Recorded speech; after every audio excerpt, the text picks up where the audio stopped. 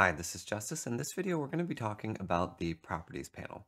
So right here, this is the Tools, this is the Properties panel, and down here are our brush panels. So here, these are specific to whatever tool you're using. So here, if I click on Watercolor or Express Oils or Pencil, that's going to change the information not only here, but also in this context menu. We're going to talk about some of the things that stay the same from tool to tool. So here we have the options for saving changes as default, reset brush changes, and save as a new brush preset. Now some of these have icons on the panel itself. So save changes as default is right here. So if we make a change and we want it to stay, you can see down here the Pentel brush shape is growing and shrinking, which is a really cool addition. You can adjust the opacity if there's a setting in here that you don't see, like pressure. You can add it here. Now pressure is for styluses that don't support pressure. So if you're using a mouse or using a stylus that doesn't support pressure, you can adjust it manually here. You can open and close the brush creator right here. And if you want to adjust the pen pressure smoothing or the line stabilization, click this icon here. If you want to save this specifically to a brush, right here is what you need to check, and it'll save it specifically to that brush. So let's say we want positional smoothing, and let's bring this up so it's easy to see. We have this saved to this brush. So here,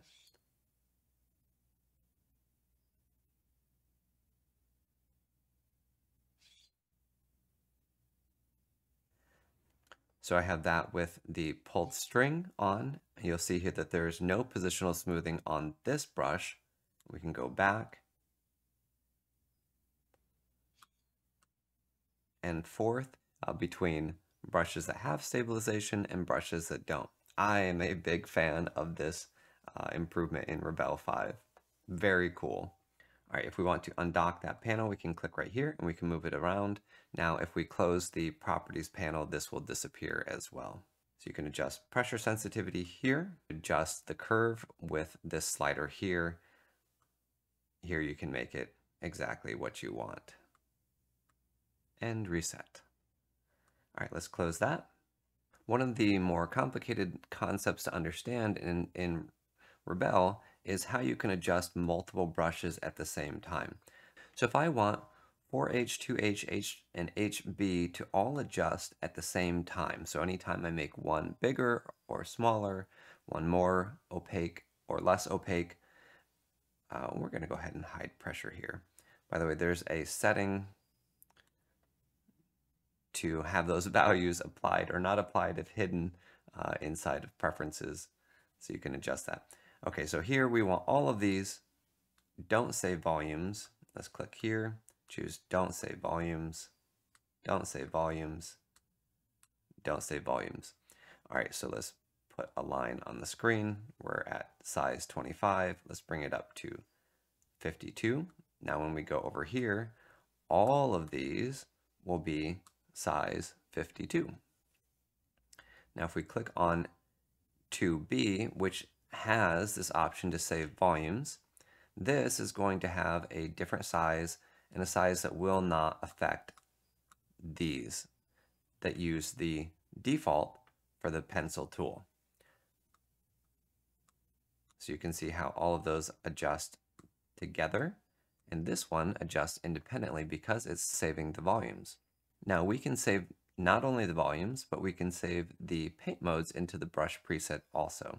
So let's say we want 4H to paint, we want 2H to paint and blend, we want H to blend, and we want HB to erase. Now, we did not set this to retain any of this information, so now when we go back, all it's going to do is going to remember the last state that we had it on for all of these. So let's change these. We're going to save volumes and paint modes for the 4 brushes.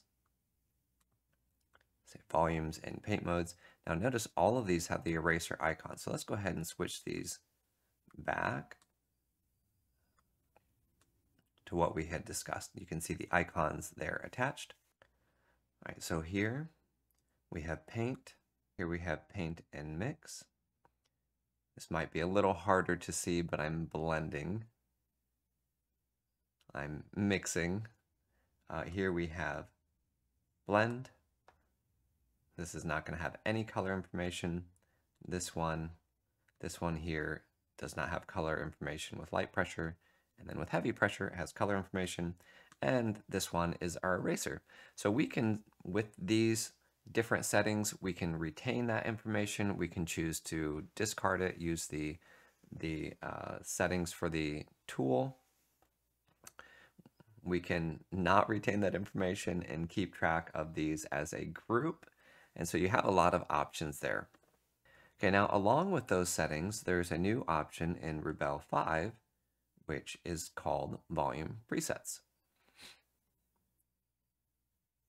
So here we're going to open up this panel and we're going to put it up here, and we're going to add to it opacity and pressure. If we used a watercolor brush, which we will, we can add water, and let's give ourselves a little bit of color and delete this. And let's go here and turn on the pigments because I love them. Okay, now let's say we want to jump in size really quickly. We can do this and bring it back down. We can have very specific sizes, very specific opacities. These you can, if you create a different one. So we have 40 right here, 40 right here. If I bring this up, and then over here in opacity, I right click, I can add that preset, and you can see we have 67 right there. I can also right click on it and remove that preset. If it's something that's already there, it's not going to make a copy of the same thing twice, so keep that in mind. Okay, so here we can adjust the amount of water to a little bit of water or a lot of water. Let's put a lot of water and a little bit. It's very easy to use, and you can do the same thing here with pressure.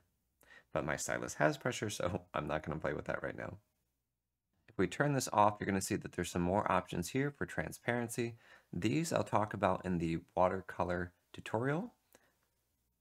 And then I want to know also that the dirty brush and multicolored brush, those options I will be talking about in a separate tutorial as well. So if you have questions about those, check out the other tutorials on this channel.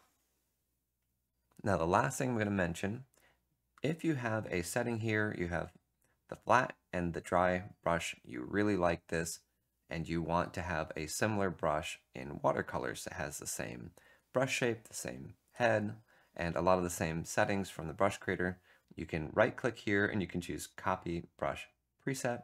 We have flat dry. We're going to move over here and let's create a new panel. We're going to do add group. This is going to be my brushes. I'm going to right click here and I'm going to paste that brush preset. So you can see here we have all of these settings. Now they're different from tool to tool. So you can't put a watercolor brush in a pencil and expect it to behave differently. It's going to use the pencil settings underneath in the back end of Rebelle 5. We can see a lot of the information has transferred over.